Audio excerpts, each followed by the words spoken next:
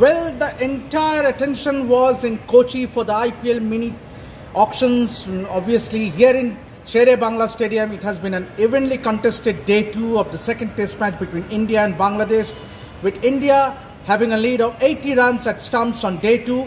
Bangladesh in the second innings have scored 7 runs without losing any wicket, but India ended up their first innings, having starting the day on 19 for no loss, ended their first innings on 314 all out. The highlight has to be Rishabh Pant, who scored a brilliant 93 odd runs, and Shreyas Iyer, who was unfortunate in not getting his 100. He was out for 87.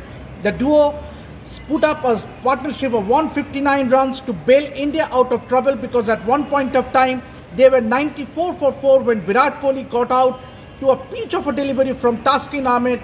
It induced an edge of Virat's bat, and he was caught by the wicket keeper. He looked good until that delivery from Taskin Ahmed just after the lunch. But India did not start well. They had a poor start, so as to say, with both the openers losing. KL Rahul, the captain, once again failing to get going, and so as well Shubman Gill and Cheteshwar Pujara, all 3 wickets going to left-arm spinner Taijul Islam. Bangladesh at that point of time looked on top of the Indians, but then Virat and to some extent Cheteshwar Pujara stitched a partnership, but Cheteshwar Pujara also lost out, and then it was left to Rishabh Pant and Shreyas Iyer, who took the innings. And Rishabh Pant was particularly attacking. He played shots, he was counter-attacking, and that sort of disturbed the Bangladeshi bowling lineup.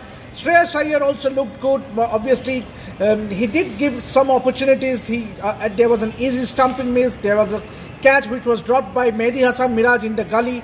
But having said that, Shreyas Iyer also batted well.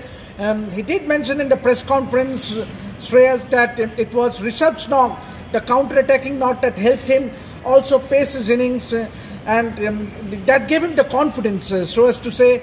But then I did ask him about whether he missed an opportunity to score 100. For him, the 100 did not matter as much as it is important for him to contribute to the team's cause. That is what he did today for the Indian team. He played a very, very crucial knock. As you remember, he missed out 100 in Chittagong as well in the first test match, but he looked here. But it is unfortunate that both Rishabh and Shreyas had to miss a test 100. But having said that, India with a lead of 80 runs will feel confident going into the day 3 of this test match. The first session would be very crucial. India would look to make early inroads. They would not like Bangladesh to take a considerable lead, because the second innings, batting on the 4th innings, will not be easy on this wicket, because the ball has been turning. Some deliveries are keeping low, so the batting won't be as easy as you might hope. So as of now, India will have a slight edge at stumps on day 2. So that's all I have to share. This is me, Debashish, signing out for Red Sports. Keep watching this space and subscribe to Red Sports YouTube channel. Until then, see you.